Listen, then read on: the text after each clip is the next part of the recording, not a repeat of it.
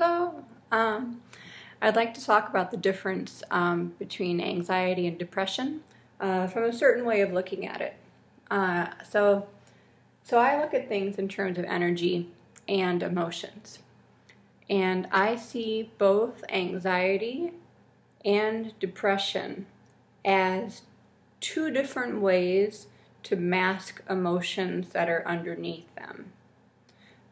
So with anxiety, the energy goes up in your body and it all comes up to your mind and you feel very ungrounded. Nervous energy is like up here. And I know when I went through anxiety, I felt like my mind was on the ceiling. It was like all my energy was just so high up because there were so many emotions coming up in my body that were really difficult to make contact with, to like settle down into and let myself feel. So I felt like all the energy just went like way up. And anxiety can be like a really terrifying feeling. So one way to work with anxiety is being able to ask yourself, what emotion might I be experiencing under the anxiety? So is there fear, anger, shame, disgust, grief, right? So what difficult emotion might be underneath this nervous, anxious energy that if I could like slow down and settle into it, what difficult emotion might I connect with? I found that really helped with the anxiety, and it brought me from being up here to more down into my body again, which really changes things because then you're feeling what's going on more inside of you. You can settle into it a little bit, and then you can like discover some new things. When you're in an anxious place, you can't really discover anything because it's just so hard to put it all together. So looking for the emotion that's under the anxiety and attempting to be with or meet with or get support for that emotion really helps you to settle back into your body. And with depression, I see that as almost the opposite thing. Like there's this heavy grief or sadness that just pushes down on everything and pushes all the feelings way down, like so far down that you just feel like pulled down through your body and everything is so heavy. So it's like extremely grounded, but it's in such a way that it's covering up or pressing down all these other feelings and thoughts that might be happening if you didn't have that depression pressing it down. So I would ask the same thing, like what emotion is existing underneath this depression that I am blanketing with my sadness? Often there can be some anger under there, or it could be shame or fear.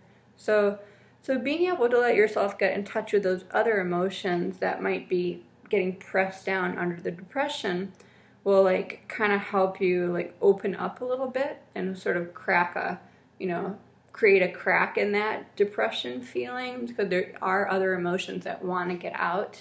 And then that brings your energy back up a little bit into the center of your body. So I kind of think of it like a thermometer. The anxiety is up at the top and the depression is down at the bottom. And what you're trying to do is to get your energy to be in the middle so that there's some dynamicness to it and there's also some groundedness to it so that you feel like you're in this nice middle way. The other thing that helps, and just in terms of thinking about it in terms of energy and not emotions, is that if your energy is really high, you want to do some grounding things that help you bring your energy down, like qigong or taking a bath, eating some hot food, using a blanket. There's something that helps you bring your energy down when you're feeling like super high. And then on the other side, if your energy is very low and you're feeling pulled down a lot, then you want to do something that's going to bring your energy up and more up into your body, like closer up to your mind. So I find that doing things that stimulate my intellect help to bring the energy back up, like reading a book, listening to podcast or talk, doing some meditation, going out for a walk can be helpful if you're like looking around a lot and opening up your senses, smelling fragrance. So doing things like open up your senses and bring your energy to a higher place in your body. Then that also can help you get to more of like a middle ground where you maybe even feel like you're more comfortable with tackling what your emotions might be. So that can be a strategy also for anxiety or depression, is thinking of it in terms of energy. So is my energy super high right now? What can I do that will ground it down in my body? Or is my energy really, really low down in my body so that I feel pulled down? What will bring it up into the mind a little bit more, so that I feel a little bit more lift inside? And then once you kind of feel your energy in a better place, then you can start to look at what emotions you might be experiencing that could be causing one end or the other. And of course, one of the most frustrating places is if you're someone where you feel this seesawing effect back and forth, where it goes from anxiety to depression to anxiety to depression. So really doing some work that will keep your energy in a stable middle ground place is super helpful. You can almost think of it like someone who has blood sugar problems where they're going up and down a lot. And the best solution is just to eat regular small meals to keep your blood sugar regular.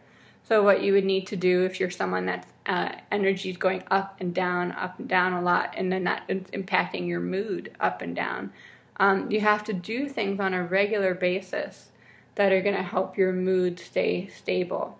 Doing some kind of energy work, listening to a podcast, doing some qigong, some stretching, drinking tea, doing something that feels good for you on a regular basis throughout the day.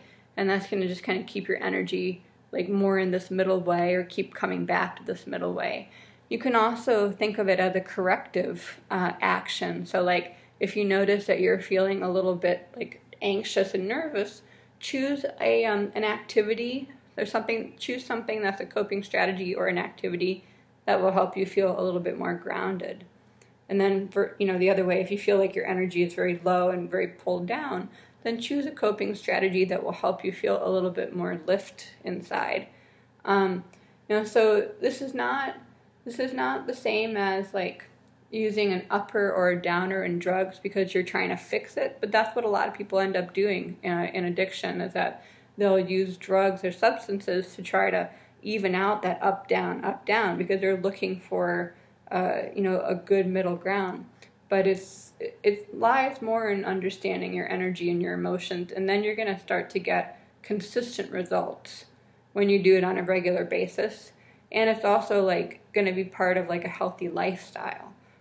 So that's going to be a much bigger picture that will help in many areas of life.